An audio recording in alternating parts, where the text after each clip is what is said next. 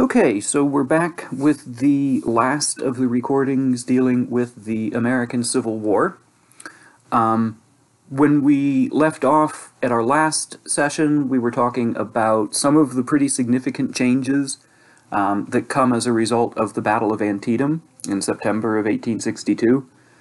And one of the most significant consequences of that particular battle is that Abraham Lincoln uses that as the opportunity to issue the Emancipation Proclamation. And even though the Emancipation Proclamation doesn't free all of the slaves in all of the states, it only frees slaves in states in the Confederacy, it still has the effect of, in many ways, transforming the American Civil War into a war of freedom, right? A war that is increasingly focused around the concept of emancipation and the abolition of slavery.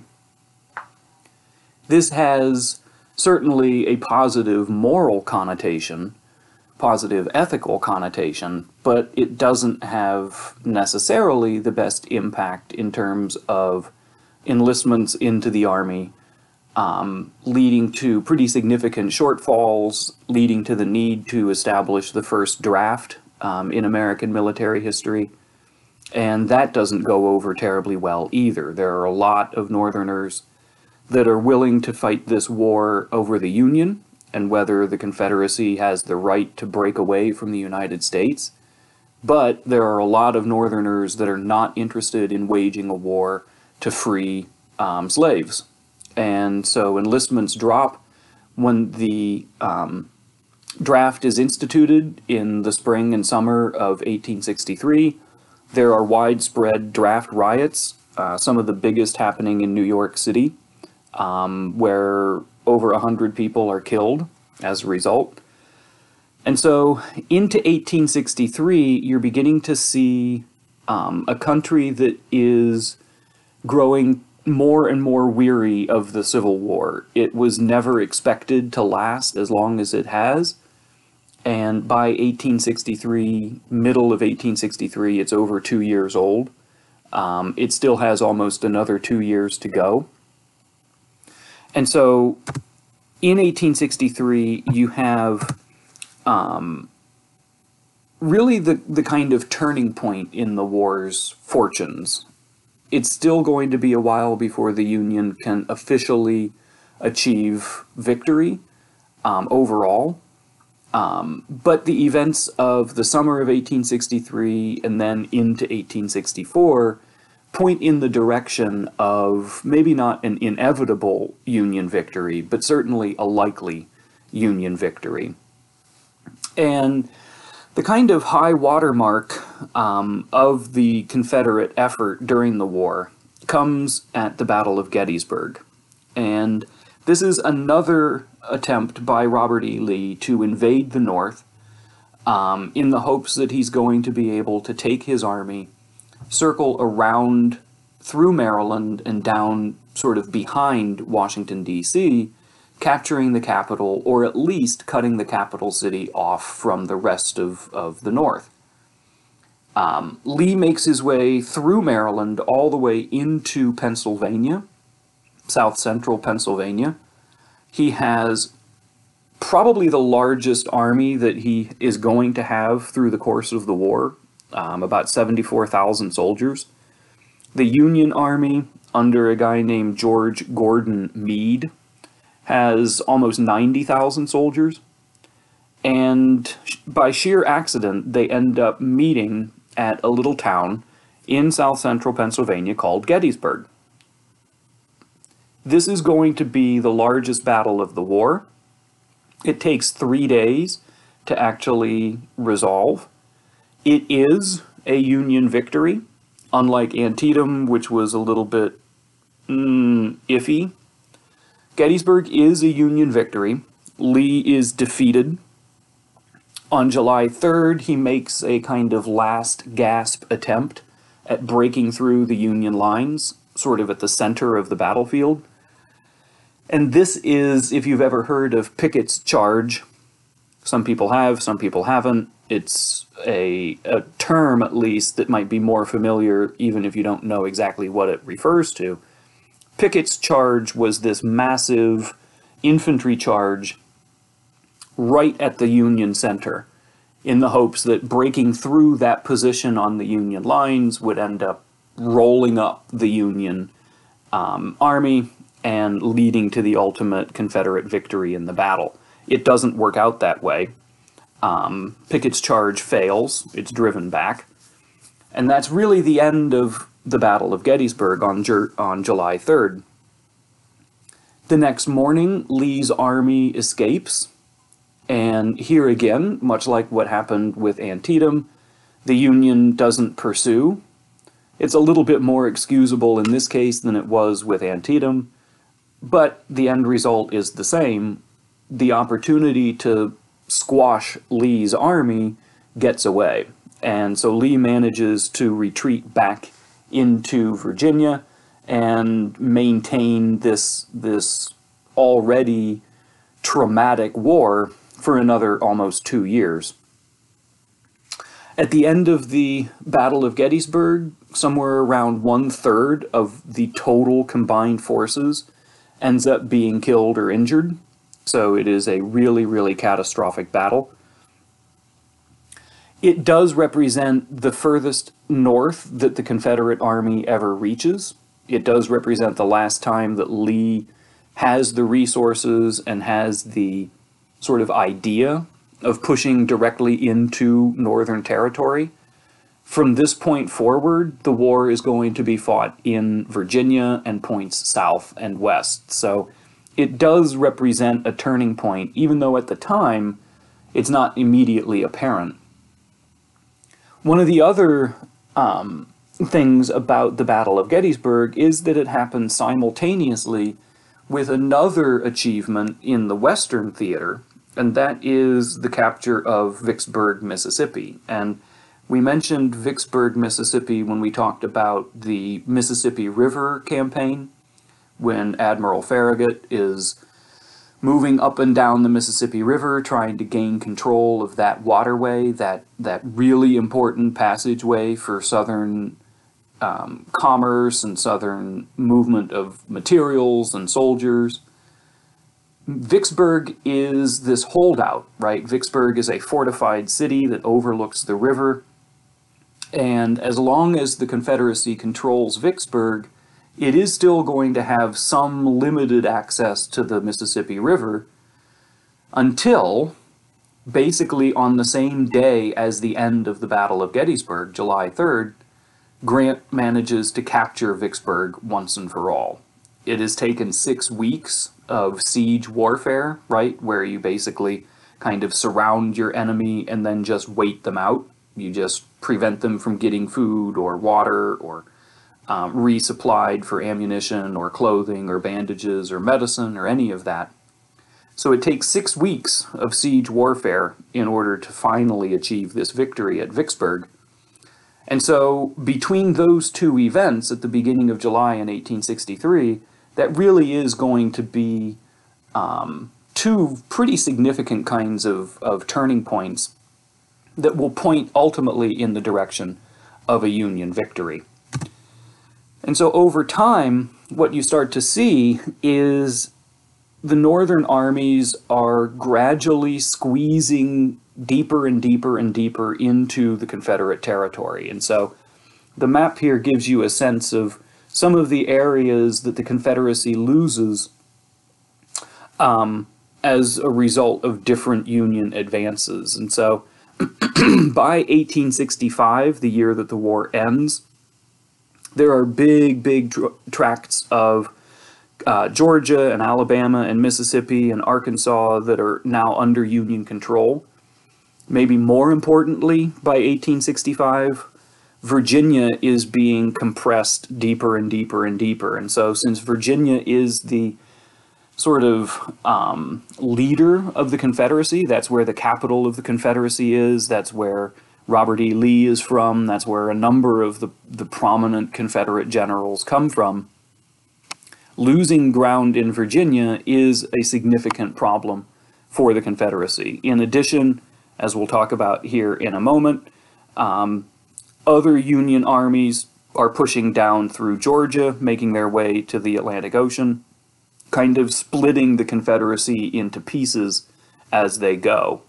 And so the war really is a process of compression and occupation, but it's still going to take until April of 1865 before the Confederate Army will officially surrender. And so there's still a lot that has to happen in the meantime. One of those things is the arrival of General Ulysses S. Grant into the leadership of the overall Union war effort. And Grant begins the war as kind of a nobody in the West. He achieves some successes.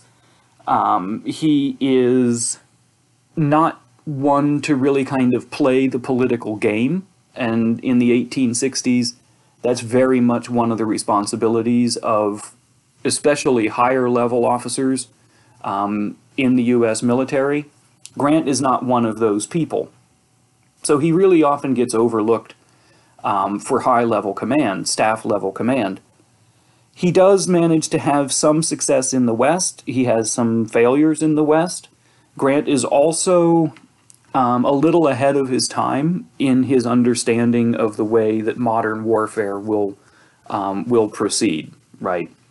Grant is the first Union commander to recognize the way to make the most advantage of the Union strengths. In other words, the larger population, the larger manufacturing, better transportation, better communication, better infrastructure, better financial infrastructure, and better diplomatic connections with other parts of the world, right? And Grant recognizes that you have to make use of all of these things combined in order to defeat your enemy. So he's one of the early proponents of what's called total war, where war isn't just a matter of one army on the battlefield fighting another army.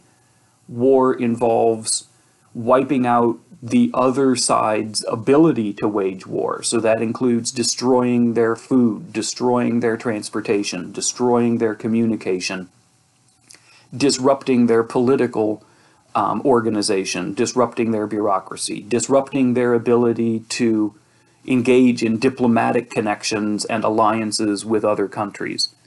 War requires all of those things, and this is a fairly new kind of a concept, and certainly Grant is at the leading edge of that. One of the problems, though, is Grant develops this reputation for not caring so much about the safety and health and lives of his soldiers, which isn't the case. That's not true. Grant, though, recognizes that prior to 1864, the Union Army has been too sort of wishy-washy in the way that they have handled Lee in particular, that they would attack, and once that battle was over, the Union Army would sit and kind of lick its wounds and reorganize and regroup, and then wait for another battle to happen. Grant says what you need to do is you need to not let up the pressure. You need to constantly push Lee's army from place to place so that Lee doesn't have the opportunity to recover and regroup and resupply. And this earns him a nickname of being a butcher, that he just sends his soldiers into the meat grinder, and when one battle is over, within the next few days, he sends his soldiers into the next battle. Certainly among the casualty lists of the American Civil War, well over half of the most destructive battles in the war happen under Grant's command. But it is one of, maybe not the only way, but it is one way that the North is going to be able to win. And it is going to result in, ultimately, a Union victory. So Grant recognizes that the war needs to change, right? The overall strategy of the war needs to change. And so he pushes the Union Army in that direction. He's the first Union general who is able to meet Robert E. Lee kind of toe-to-toe. He's not brilliant in terms of battlefield tactics the way that Lee is, but he is brilliant in understanding the long game of the war and what kinds of things are going to be necessary for the North to prevail. And so this total war idea is partially expressed in the actions of some of Grant's subordinates, right? Some of his second in command. So people like General Sheridan or Sherman, both of whom are given the responsibility of waging war against the South, not just against the Confederate Army. So Sheridan is sent, sent into the Shenandoah Valley. The Shenandoah Valley runs along the Appalachian Mountains, kind of along the border between West Virginia and Virginia. It is a fantastically fertile and productive area agriculturally. It really was one of the primary food sources for the entire southern population. And Sheridan is given orders to move into the Shenandoah Valley and to basically devastate it, right? Make it so that that territory will not be able to provide food material for the Confederate Army or for the Southern population as a whole, in the hopes that that will weaken the ability for the Confederacy to continue to wage the war. The other sort of similar kind of responsibility is given to General Sherman. Sherman is sent out of Tennessee. The Union has gotten control of Tennessee pretty early in the war. And so Sherman is sent from Tennessee down through Georgia, marching all the way to the Atlantic Ocean. And so he cuts through Georgia and essentially divides the Confederacy from the Carolinas and Virginia on the north and east, and then the lower states like Georgia and Florida and Alabama and Mississippi on the south and west. The March to the Sea, as it's known, was partially to destroy crops. It was partially to destroy the railroad system that would provide transportation for soldiers or transportation for materials or transportation for messages and communications. And it's basically meant to disrupt Southern society as much as possible. The idea being partially you are eliminating the ability for these areas to continue producing materials that can help the war effort, but also it's partially designed so that as family members living in the path of Sherman's march send messages to their boys on the front line, it can hopefully result in desertion, right?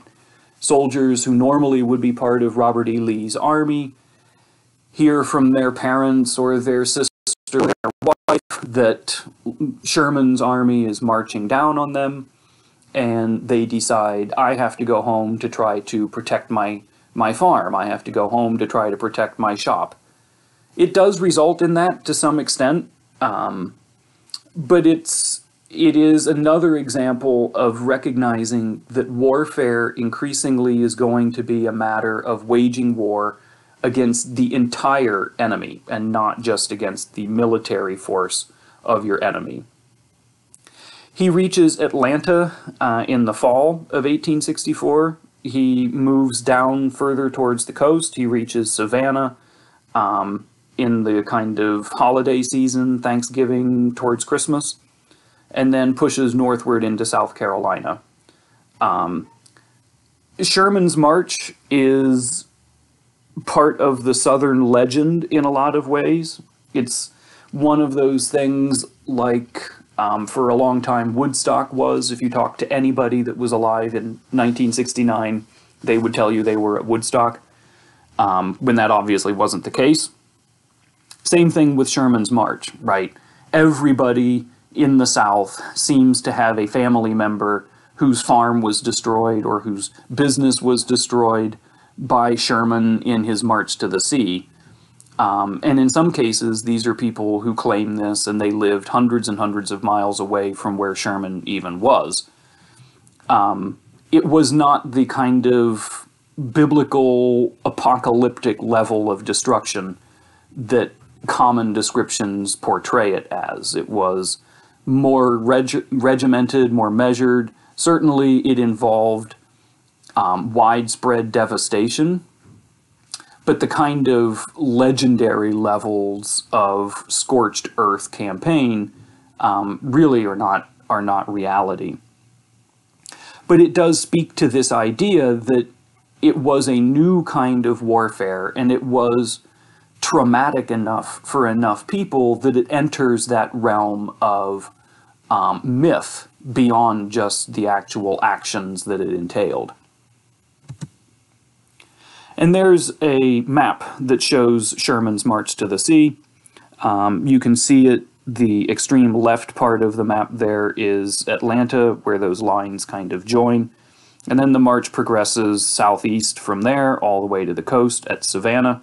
And then from there it marches up through South Carolina and into North Carolina.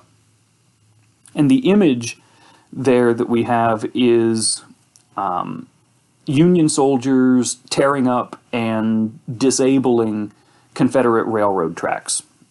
This was a really essential part of this whole process, because breaking that method of transportation means that the South is going to be paralyzed, or at the very least crippled in its ability to move materials, to move manpower, to move communications from place to place, and especially at a time when that's really essential for them to do, because as they're losing ground in other parts of the Confederacy, they need to be able to move people and move materials into areas where they can do more good.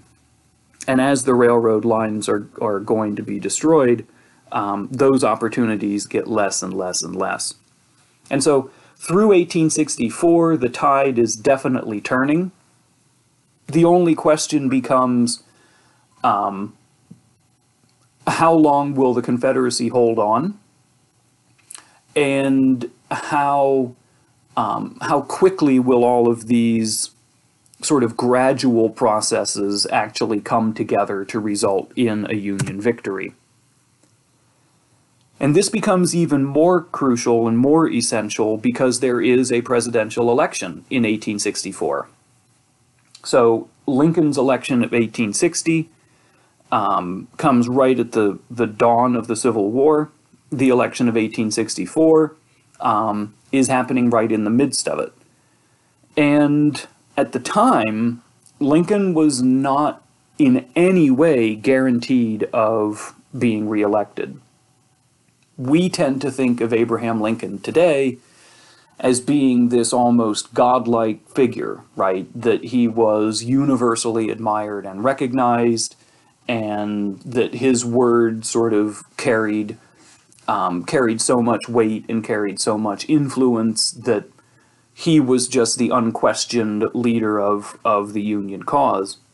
And that's not really the case. That kind of mythical status, in many ways, comes as a direct result of his assassination, right? He gets martyred in April of 1865, basically, and so his reputation expands dramatically as a result. But during his life, even people in his own administration didn't really like him. Either they didn't trust him, they disagreed with his policies, they thought that he was too stupid or too sort of parochial, right? People treated him as though he was a country bumpkin and, just fell off the turnip truck kind of thing. So he's running for re-election in 1864, and he faces a very legitimate challenge from George McClellan, right? George McClellan, the largely inept commanding officer of the Union forces in 1862, is now dipping his toe into politics. And the Democratic Party nominate McClellan. He has name recognition. he manages to spin the narrative in his favor by saying, oh, I could have won the war, but Lincoln tied my hands, or he didn't trust me, or he didn't give me what I needed. McClellan runs on a platform that suggests that he wants to negotiate with the Confederacy. And he never comes right out and says it, but the odds are that this negotiation will be up to and including the possibility of Confederate independence, of actually granting the Confederacy sovereignty and independence to allow it to be a separate, standalone country. And this has enough traction among enough voters in the North that McClellan, he was making some pretty significant inroads into Lincoln's chances for re-election. I'm a historian. I'm not going to say, I can't say, oh, well, if McClellan had won such and such, or if things had gone different, McClellan would have won. There's no way we can know that. But McClellan was doing pretty well up until Sherman starts to send messages back to the North about some of his successes on his march to the sea. In particular, his capture of Atlanta in September of 1864 comes just a few weeks before the election in November of 1864. And so once that kind of news starts to get into the Northern public, they start to think, well, we're at the point now where Lincoln has gotten us on the verge of victory in this horrible, horrible war. It would do a disservice to all of our soldiers who had sacrificed themselves in the course of the war if we were to just stop and start negotiating to allow the Confederacy to remain independent.